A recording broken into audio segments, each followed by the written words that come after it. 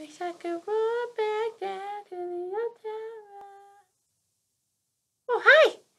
Gonna take my horse to the old town road. Gonna ride till I can't no more. Gonna take my horse to the old town road. Gonna ride till I can't no more. Frida!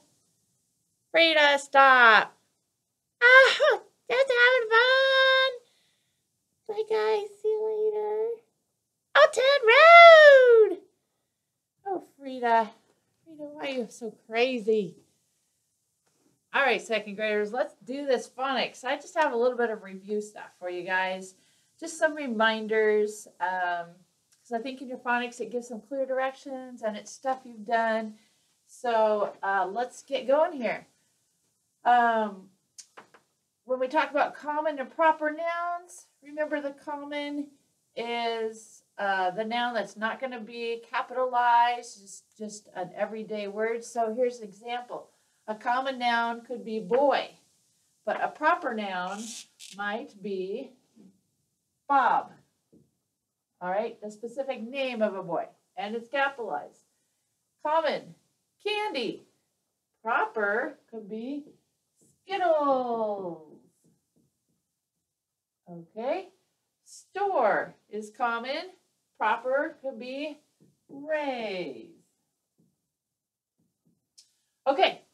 I know on maybe like your third phonics sheet for week 4, it has these possessive phrases that it wants you to make.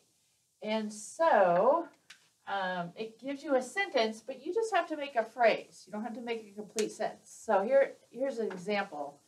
This actually is the first sentence in that one. Emma has some earmuffs. All right, so they want you to make it possessive. Whose earmuffs? It's Emma's, apostrophe S, showing possession. Emma's earmuffs. So that's what you'll do for that one. All right, the desk has dents. So whose dents are they? They're the desk's dents.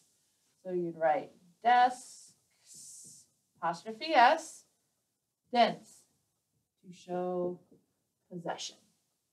Okay, just a reminder that I am on the 4 types of sentences. You have declarative, which are your regular sentences, but sometimes these two can be confusing. Imperative, IM stands for imperative, which is a command. Okay. And just the single I stands for interrogative sentence. Interrogative, which would be a question. All right, so just some helpful hints to remind you. And then finally, they'll have you separate the complete subject from the complete predicate, which we do in grammar. Remember, the key is to find the verb. Okay, once you found the verb, you can separate it and you're good to go. So what's the subject doing? That's what you're looking for. Bobby and Frida danced in the gym. Okay, so what do they actually do or doing? They dance. That's the action. Okay, so we know the division line would go right before danced, the verb, and Bobby and Frida, the stuff before the line is underlined once. The stuff after is twice. Alrighty. See you guys.